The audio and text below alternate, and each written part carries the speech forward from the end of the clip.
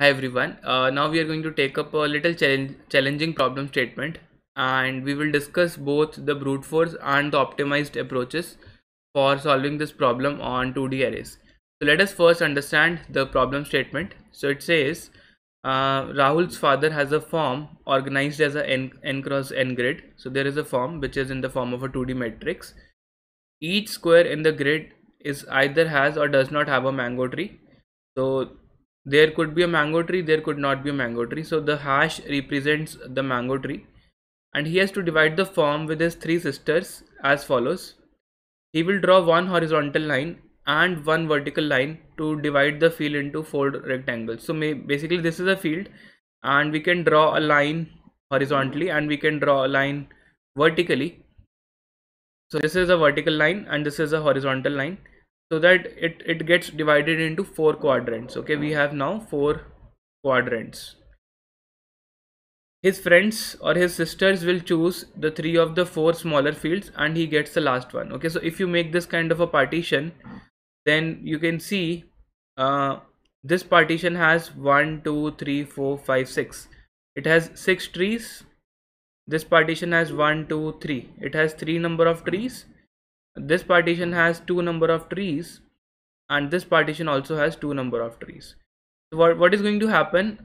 The Rahul himself is going to get the smallest one. Okay, so his idea is he want to maximize his minimum. So if instead of making a partition like this, if he makes a partition like this, okay, maybe he makes a cut here and he makes a cut here, you will see this has 3 trees, this has 3 trees, this has 4 trees, and this also has 3 trees. Okay, so instead of getting 2 number of trees, he can actually get 3 number of trees by making a cut like this. Okay, so you have to tell you have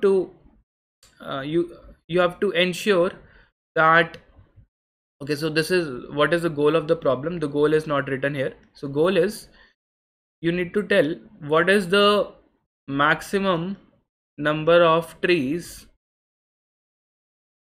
he can get. Okay, he can get. So basically he has to maximize his minimum. He has to maximize his minimum. Okay, so that's the whole idea. Maximum number of trees he can get by making these partitions. So this is what you need to print. So in this case the output is 3. He can get 3 number of trees. Okay, it may not be possible to get more number of trees by making any partition. Okay, so yes, this is the sample output. Ramu can ensure that Rahul can ensure that he gets 3 mango trees by cutting as follows. Now you may ask how we can solve this problem. Okay, so first of all, let us not dive into optimized solution. Let us just think of a brute force solution. Okay, so brute force means we don't know which cut is best. So what we will do, we will try to make a cut at every point. Let's say we make a cut here. Okay, let's say we make a cut here. Let's say we make the first cut like this, and we know in this case the minimum number of trees is going to be 0. Okay, the trees that he's going to get is going to be 0. So that is one option. Either he should get 0 trees, but maybe he says no, I will not make this as a cut. I will make maybe this as a cut, maybe like this.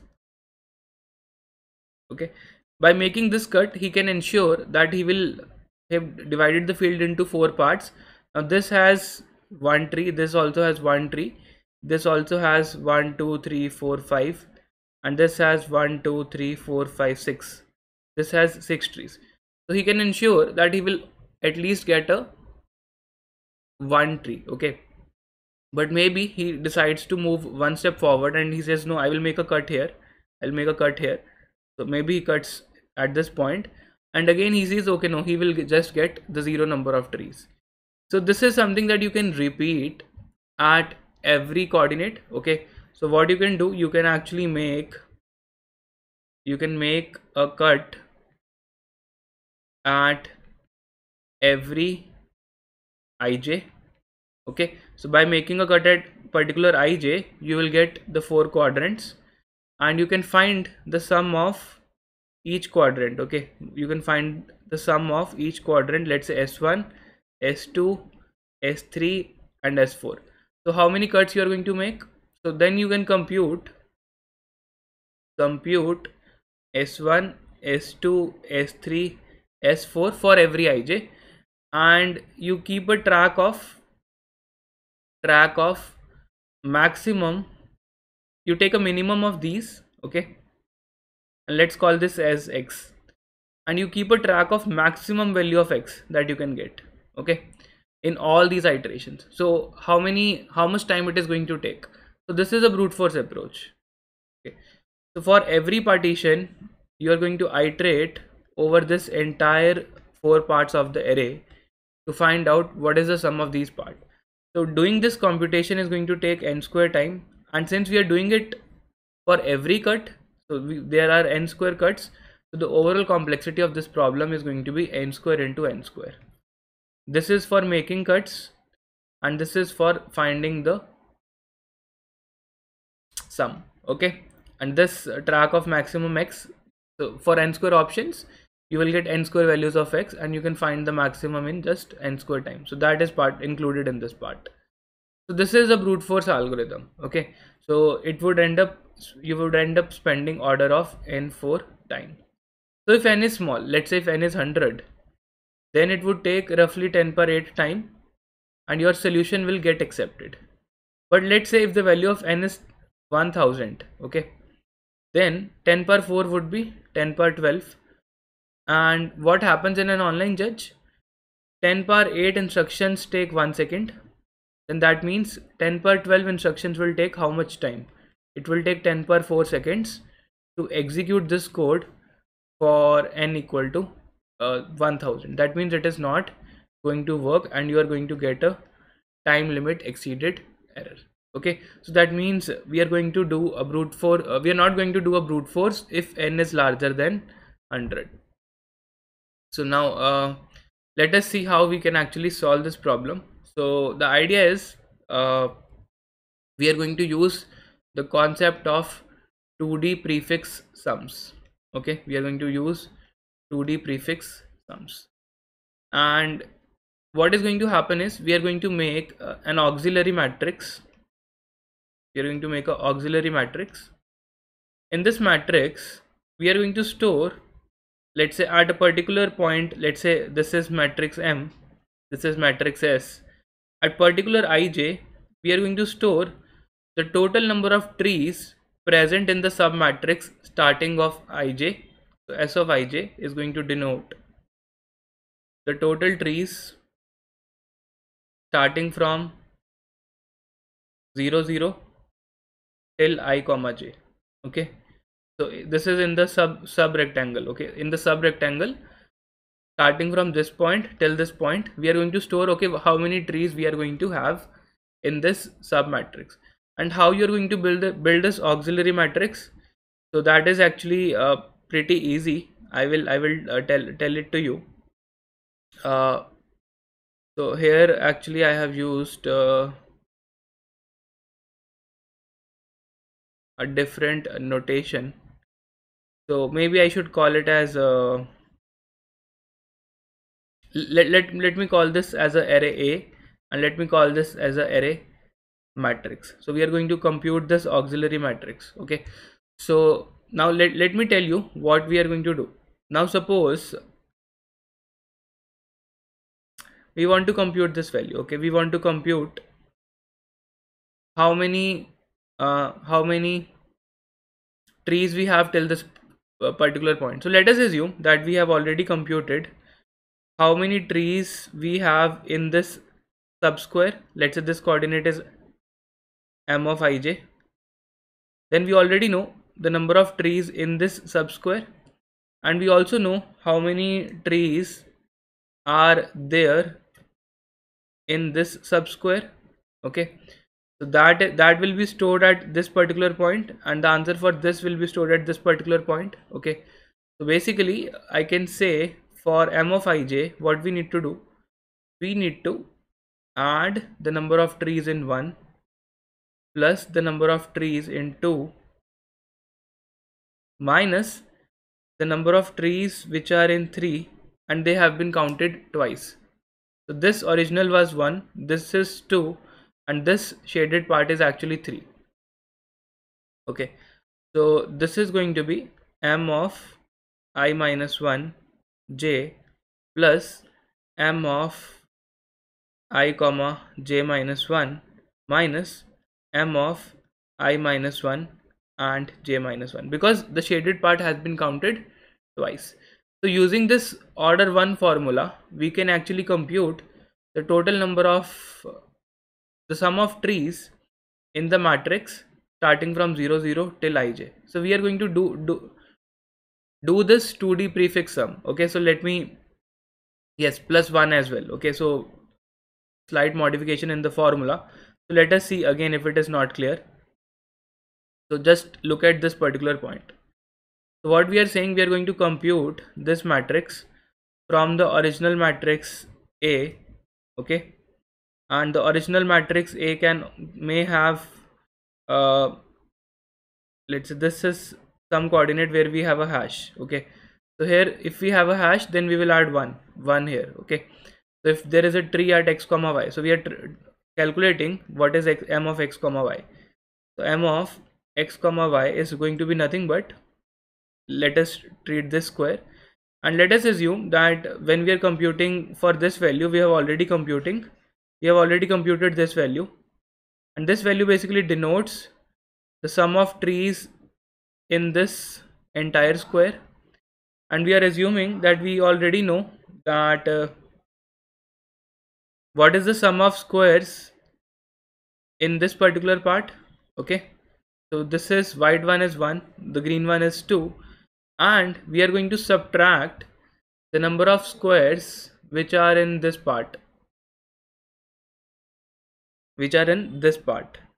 okay, so that is 3. So this is what, so m of xy is going to be, so we are going to add 1 if there is a tree here, and we are going to add 0 if there is not a tree here. So we are going to say m of xy is going to be 1 plus m of x minus 1 y plus m of x comma y minus 1 minus m of x minus 1 and y minus 1, and this value would be 0 if no tree. Okay, so if tree it is present, then 1, otherwise this value is going to be 0. So that is what we have shown in this formula.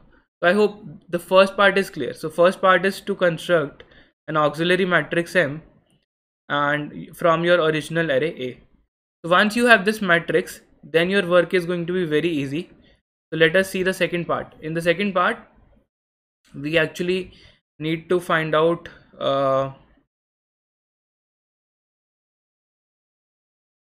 okay, so now let's say we know the auxiliary matrix M.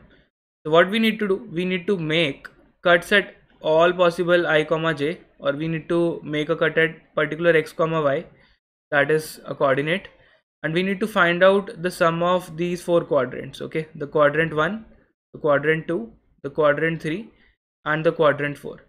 Now the sum for the quadrant 1 S1, earlier we were doing an iteration, but now we have already done a pre-computation, and the sum would be present here. So that sum would be nothing but, S1 would be nothing but m of x comma y. Okay, what about S2, the sum for the quadrant 2? So that would be nothing but, you find out this entire sum. Okay, you know what is the sum for this particular part. Okay, that is stored here, that is stored as m of this one. So this is x row and n column, let's say the nth column. Okay, so this is nothing but m of x comma n minus the sum for this part, that is m of x comma y. Okay, so indexing you can look at, if it is n minus 1th column, then you put it as n minus 1. Okay, so let us assume the 1 based indexing, and we are doing m of x comma n minus m of x comma y. because from this entire array, from this entire sum, we need to subtract the sum for this part, and you will end up getting the sum for the second part. Similarly, for this part, that is the quadrant 3, you know the total sum from 0 0 till this point. So S3 is nothing but m of, so we are talking about the yth column and the nth row. So it would be m of n comma y minus m of x comma y. So we again subtract this particular rectangle. So that's what we get. And what about S4? How do we get the sum for this part? So this is pretty easy. We know the total sum till this particular point from this entire array S4. So S4 is going to be nothing but m of n comma n minus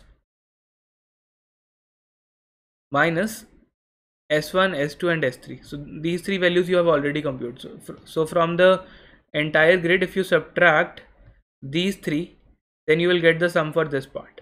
So that is m of n comma n minus S1 minus S2 minus S3. Okay. So now you will get the values of S1, S2, S3 and S4 for each cut in just order one time.